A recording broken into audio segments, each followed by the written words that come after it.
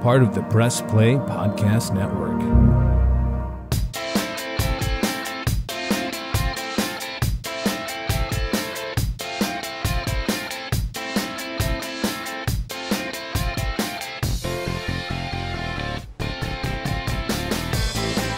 Hi, everyone. Thanks for stopping by in the latest edition of Sabol Brothers and the Baseline podcast right here on the Press Play Podcast Network. I'm John Sabol. And I'm Scott Sabol. Thank you for tuning in here on this cold December day. And, you know, when you get cold days like this, Scott, it kind of makes you wonder and dream about baseball season. Oh, most certainly does. I love this. This is the time of year, especially after the holidays. You're thinking spring training, you're thinking February and off to the races. And we're not at the holidays just quite yet. We're getting there. But hopefully the Cleveland Guardians can get us a gift under the tree or so in the form of a roster edition. We'll get right into that with assistant general manager with the Cleveland Guardians. Matt Forman is our guest on our episode today. Hey, Matt, how you doing? Thanks for coming on, man. I'm doing well. John and Scott, thanks for having me. Thank you for taking the time. We talk a lot about baseball, and everyone has, no matter if you're baseball or in broadcasting like us, Matt, we always find interesting, everyone has different paths to get to where they are. Your, from my research, is very interesting because you are working as and correct me if I'm wrong, a freelance contributor, editor, intern with Baseball America at one point in time before getting into the front office. Is that right? Yeah, you did your homework. Yeah, that is incredible. How did that happen? Yeah, so I actually interned at Baseball America after my freshman year of college, and then continued working for them as a freelance contributor for a number of years. Eventually before transitioning into an internship with the Guardians. Very cool. So was working in baseball growing up in Philly always your ultimate goal? Yeah, I at the time I didn't really know what jobs existed within baseball. I didn't really know whether I had the qualifications to work within baseball. And so, I really, at the time, wanted to marry two of my passions, which were baseball and sports and writing. And Baseball America gave me a great platform to showcase some of the things that were interesting to me about the game. And I give the Cleveland baseball organization a lot of credit for seeking, people with diverse skill sets and experiences and backgrounds. Certainly my hire at the time was a little bit outside the box. And I think even to this day, as an organization, we're looking for people with different skill sets who can make a contribution to the organization. So at the time, it wasn't really on my radar until it was right in the forefront of possibilities, and certainly enjoy having a chance to do what I do now. So you'll be entering in your 11th season with the Guardians, 7th as assistant GM. You've seen your share of good baseball here in town. Do you have a favorite memory or two from your time here thus far? Yeah, I think some of the greatest memories are sharing postseason experiences with staff members, coaches, scouts, with players, and with family. I think, so much of in the postseason, so much of the work is done, so to speak. There's not much we can do from a front office perspective to influence the outcomes on the game. And so we kind of get the luxury or privilege to watch the game as a fan and really enjoy those experiences. And some of the things that stand out to me are the memories that were formed because of the work that had been done by so many people across the organization to put us in that position. And also, building those memories with my family, going to those, memorable postseason experiences certainly stands out. Hey, it's been a fun offseason for you guys. Hiring a new manager, we'll get to that in a moment. But first, the more pressing news, or the newest news, is winning the draft lottery, getting the number one overall pick in the upcoming draft later this coming summer. Where were you when that happened, and how shocked were you? Certainly surprised, right? I think the chances going into the day of us winning the first overall pick were about 2%. And even our chances of being in the top 6 were not that high. I think less than 10%. So just on the odds, I was pretty surprised. To answer your first question, we were at the winter meetings. The draft broadcast, the lottery for the draft broadcast happened while we were at the winter meetings. And so, our director of media relations, Bart Swain, had called me 30 or 40 minutes maybe before the broadcast was supposed to go live. And Bart said, hey, where are you? What are you doing right now? Where's Chris Antonetti? Where's Mike Chernoff? kind of started poking around and asking some peculiar questions I wasn't expecting. And as we got closer and closer to the broadcast, it became a little bit more clear to me what might be happening. And so I had a little bit of an advance notice as a result of that. But then, the majority of our baseball operations group who was at the winter meetings gathered in a hotel suite to watch the broadcast together, and saw the news unfold just like everybody else did. And when that happened, there was obviously collective excitement and anticipation for the opportunity to have the first pick, which is something as an organization we haven't had the privilege to do. All right, if you're looking for a perfect holiday gift for this holiday season, look no further than the Columbus-based company Homage. We've teamed up with them here on the podcast to bring you some great products. They were nice enough, Scott, to send us some shirts. Yeah, and I love the shirt I got. It's a Cleveland Guardians, and it's really cool. I mean, it fits well. You know, some of the shirts, you always find a shirt that, maybe just doesn't fit right. These fit perfect. And they allow you to breathe too, because I'm a guy who gets kind of hot, and these are the shirts that you want to wear, especially when you're working, say, in the office in the middle of the winter time when it might get a little warm. Somebody turns up the thermostat, or if you want to wear outside on a nice day like today when it's 50 degrees, just perfect shirt, nice and comfortable. Yeah, high quality shirts. I've had some Ohio State shirts. They sent me a Cavs one that's really cool. Yep. The old Cavs, a gold font from the 70s style on there. They've got NBA, MLB, college, NFL, a lot of cool, comic book style shirts, hand-drawn designs, great quality from our friends over at Homage. So if you're looking for a holiday gift, go ahead to homage.com. Go in our show notes here, wherever you're listening to your podcast, whether it's on Spotify or Apple. Click the episode here and then use that link in the show notes that we're providing you to go ahead and purchase your latest Homage gear. They just not only just have the shirts, but they've got cool sweatpants, sweatshirts, really, really cool stuff as well. One of my favorites ones, Scott, you always comment on it when I wear it, is that Cavs NBA Jam shirt that has the, stats of Mark Price and Brad Daugherty. Love that. I remember that. We used to play NBA Jam all the time in the basement. So this brings back a lot of good memories, a lot of good retro stuff too. Love it. Yeah, they've expanded that now to the NFL Jam and MLB Jam too. So a lot of cool stuff there with our friends from Homage, based out in Columbus. Purchase them at homage.com, but go on our show notes and click that link there to get your latest and greatest Homage merchandise that will provide a perfect holiday gift this holiday season. Hi, everybody. It's John Tellage from the Guardians of the Land MLB podcast.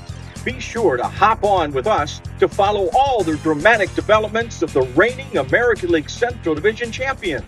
From game analysis to interviews to keeping tabs on who could be the next breakout star. We'll have that and much, much more right here. It's the Guardians of the Land MLB podcast on the Press Play Podcast Network. Subscribe here and join the fun.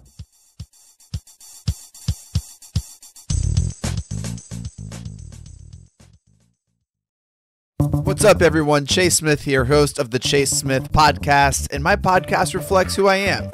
My hobbies, my interests, my passions, my curiosities, my careers, my questions, and my family. I'll spend time talking about all types of sports, movies, TV shows, trending news stories, and other cultural events, and even faith. This is who I am, and I hope I can get to know you as well. Join me on the Chase Smith podcast, and let's have some thought-provoking conversations, only on the Press Play Podcast Network.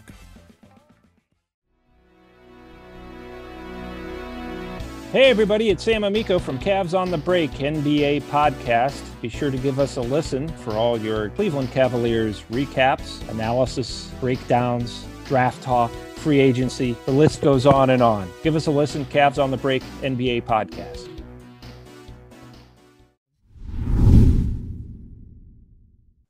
So explain to us the process, how the organization zeroed in on this new young manager and how does he fit in? Yeah, so I think we started with a list of about 50 candidates, and so we started pretty broad. Stephen Vogt was on our preliminary list, and we got to know Stephen and others through a range of reference calls with trusted contacts across the game. And then eventually, as we whittled things down, we spent time with candidates in person. And we really enjoyed getting to know Stephen. I think from the outset of the process, we were really looking to identify three primary characteristics. We were looking for a caring connector, a collaborative partner, and a self-confident learner. And Stephen really embodied all of those characteristics. I think when you talk to people across the game about Stephen, one of the consistent themes we heard was he's one of the best teammates I've ever been around.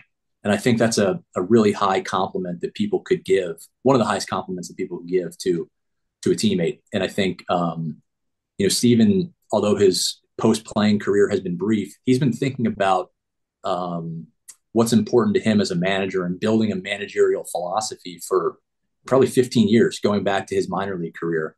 And so he's thought deeply about the type of manager he wants to be, the type of environment he wants to create. And, he's been a member of the organization now for, I guess, a little over a month, and we've really enjoyed working with him. Excited for the impact that he's going to make on the organization. I got to meet Stephen Vogt on the introductory press conference and was kind of blown away with his demeanor, personality, and his baseball acumen. I mean, this guy is a mixture of old school and new school, and I'm really excited to see what he can do there. Yeah, great. Glad to hear that he really does have a good way about him, and I think he's going to make a great contribution as manager. 2023 didn't go the way you guys wanted to because of all of the injuries that mounted in the starting rotation. I got to ask you a question with the rotation, though. You guys have a lot of young pieces. How the depth, the big question with the depth, and knowing how much that helped you guys with those young pieces coming up and those guys, how much knowing what the depth did last year impact your guys' short-term and long-term decisions on a guy like a Shane Bieber? Yeah, so I mean, I think you're right. Like, we were really excited about the development of three young starting pitchers last year, and Logan Allen, Tanner Bybee, and Gavin Williams, who started the year in the minor leagues and ended up, we asked a lot of those guys to carry the bulk of innings throughout the season. They really stepped up and continued getting better throughout the year, but also it really impacted us. And I think, on your broader question about depth, there's an old baseball adage that you probably know, which is you can't have enough pitching, right? And I think we ended up relying on 30 different pitchers last year and 14 different starting pitchers last year. And so, from a team building standpoint, we really try to do what we can to prepare our staff to be resilient, because inevitably there are going to be ups and downs, and we're going to need a lot of different people to contribute to get through the season. Finding and developing a power hitting outfield bat has been a challenge for a long time. I mean, my brother and I remember when Manny Ramirez was arguably the last guy. I mean, we've had guys in between like Michael Brantley and a few others, but they were here for maybe a few years, and and then maybe weren't quite like him. Not to use Manny Ramirez as an example, but do you feel the young guys coming up here, have and down in the system can fill that void, maybe like the people I just mentioned, but at least, have a positive and a significant impact here in the short term? Yeah, I think so. I mean, I think there's a lot of attention paid to, power hitting profiles. And I think we're looking for the most well-rounded contributors, the best overall players we can, whether that comes through power or other forms of production. Certainly, guys who hit the ball over the fence are nice to have. But I think we have a group of players who are returning to our major league team who are excited to see their continued development and the impact they can make on us this year. And then there are a wave of players in the upper levels of the minor leagues who may not have had a chance yet, but we're optimistic about the impact that they can make on us in 2024 and beyond. How does that Shohei Ohtani contract affect or maybe reshape the free agent landscape in the future? And how was your reaction to that deal too? I'm just curious. Yeah, that's a good question. I mean, I think time will tell on the impact. I mean, Shohei Ohtani is a unique and generational talent, just a special player. And, I think he signed a unique contract. All the details of the contract are still kind of being reported now. And so I think time will tell the true impact of his contract. But other than that, I'm not really sure. So I know there's a lot of people, and we hear it all the time, who poo-poo analytics now. And I always tell my brother this, and I always say, I'm an analytics guy. I like science. I like numbers. I remember reading Bill James back in the late 80s. That's how much of a nerd I was back in the day. And then, baseball perspectives all the way up. And, it took a while for that to get into front offices. Could you give us an example of how the organization uses analytics on a daily basis for players? In other words, start with the acquisition of whatever data you're measuring and how you take that data, disseminate it, and then how do the players receive it? And then how is that applied, on the field? Yeah, that's a really good question. And one, if you're reading the Bill James handbook and familiar with baseball prospectus, you could probably speak to this, but I'll try to give a concrete example of this. I mean, I think in Major League Parks, there's the StatCast system, which utilizes a technology called Hawkeye that's tracking ball flight at 100 frames per second, that's tracking player movement at 50 frames per second, right? And so it's a 12 to 14 camera radar based system that's tracking everything that's happening on the field.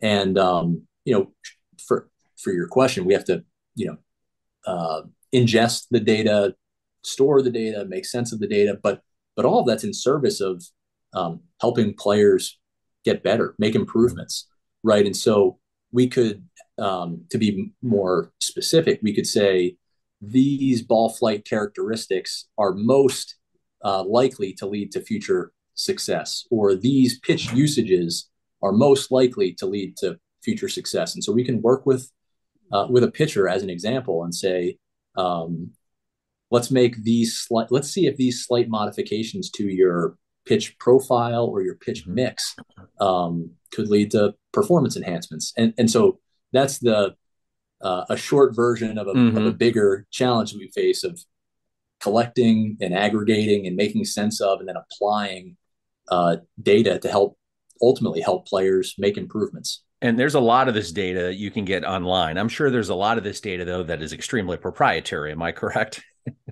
Sure. Yeah, we try to make sense of all of the publicly available stuff, and then also the proprietary stuff. We're trying to blend all of that, again, in service of helping players be the best versions of themselves. Gotcha. Matt, I know you're up against it. This has been a real pleasure for my brother and I to talk to you, and because we really wanted to get just a peek behind the curtain, and you gave us that peek here, and it kind of whets our appetite for what's coming here as we head into 2024. Matt, thank you so much for joining us on our podcast. Best of luck this season, and hopefully we'll talk to you soon. Sounds great. Thanks so much, guys. Look forward to visiting with you in the future. Thanks. Absolutely. Thank you so much, Matt. And thank you for tuning in to the latest edition of Sabol Brothers on the Baseline Podcast right here on the Press Play Podcast Network. If you haven't already, hit that subscribe button on Spotify, Apple, or wherever you listen to podcasts. Follow the pod at Sabol Brothers on Twitter. Follow yours truly at John_Sabol. And you can follow me at Scott Sabol Fox 8. Thanks again, everybody, and have a great day.